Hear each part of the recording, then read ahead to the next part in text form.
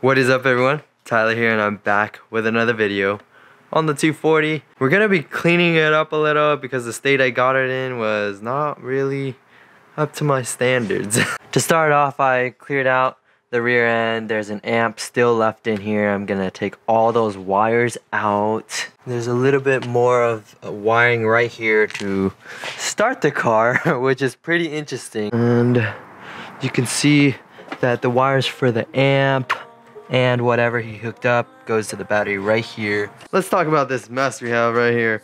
This car has been apart for days because I still have to address this and solder all those wires up. Let's get into this trunk and get all these wires out.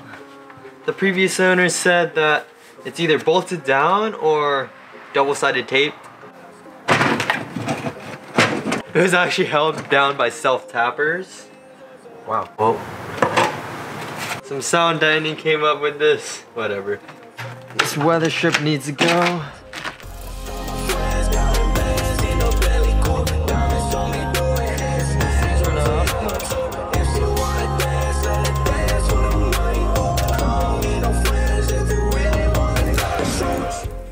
Rear wires and amp out. Oh my god. This is what we got so far. Got a lot more to go. Looks like to me the previous owner, John, has already unplugged everything, but left all the wires throughout the car, which is a little bit weird. Kind of makes it more convenient for me. Oh my god. That took forever.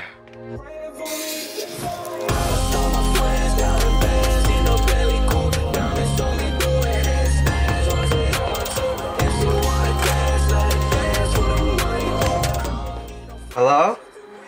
Tyler, I need help. What do you mean?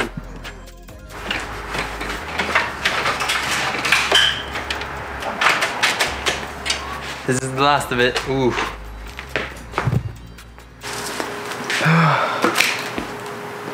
Oh, the 240 is done for today at least. I got all of these wires. It is a big mess. Now that we got all this clutter, we can focus on what's more important with this build. I'll come back to you guys tomorrow when we get this thing on the road and I can start dailying it finally. Now there's daylight again. We're gonna get way more progress done today. Time to tackle the wiring and we're gonna get this done.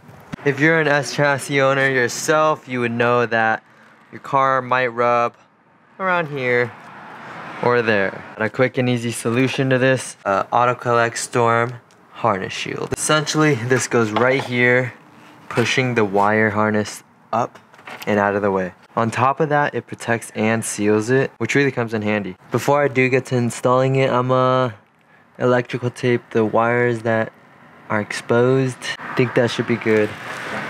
As for, say, this wire, is torn up pretty bad. I'm actually going to repair it instead of patching up the fix. It's better to be safe than sorry, so you don't have to go back and do this once again. One step closer, alright. I electrical taped what I needed to there. Right here, there's these wires that I taped off, but I have a couple more wires, especially this one that's completely disconnected, that I need to solder on up. Harness shield time.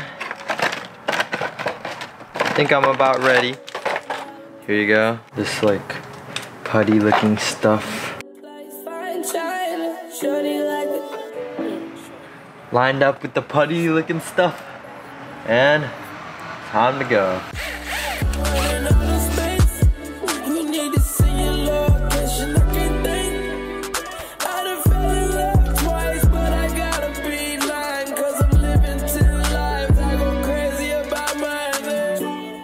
We're pairing the wires now. What I have is these interesting... Oh god, I almost scratched my lens. What I have is these interesting heat shrinks. They have flex in them so that you can solder up the wires without actually soldering. This will make the process way easier. I have never actually really done this. Yeah, let's do it.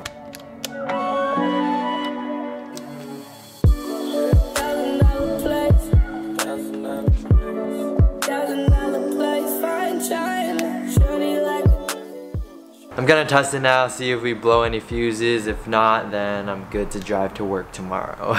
The wires that needed to be repaired are heat shrink and soldered together. All I really have to do is electrical tape these individually and then the whole thing, tuck it up. Yeah.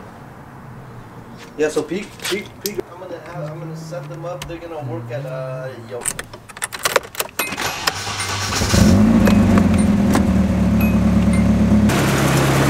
Headlights are working. Yay. Dude, that's perfect. With these, it stays without any zip ties.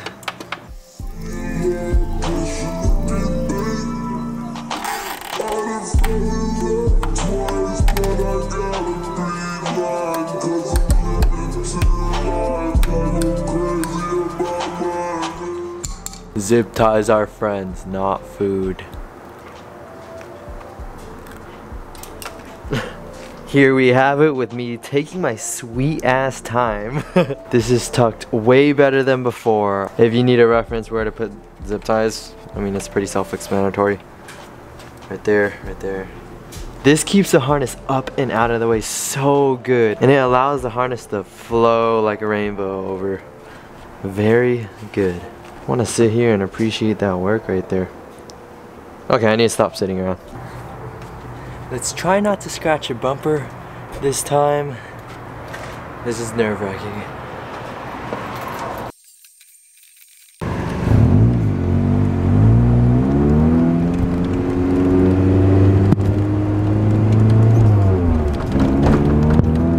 It is official, guys. I am driving the 240 actually to work.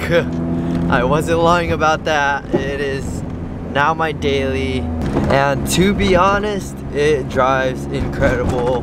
Personally, I wouldn't go 18s on a S13, but having 18s makes it way more practical and makes me sit a little bit higher.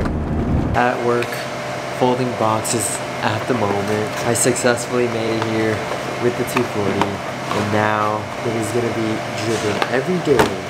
Let's hope that it's not going to be like every other 240 and breaks down, you know. But I came upon a thought today. I was thinking that me buying this car was turning out to be more stressful than I wanted it to be. The only reason being is I think I'm focusing too much on capturing everything and all that. I'm not appreciating the time that I'm working on it, so I'm gonna figure it out. Each and every video I have been posting has not satisfied my needs yet. I'll get there though. I'm not gonna stop. I'm gonna grind it out for you guys, get these videos up, even if it means me going to work and filming. Feels so good to walk up to this car after work. Oh my god.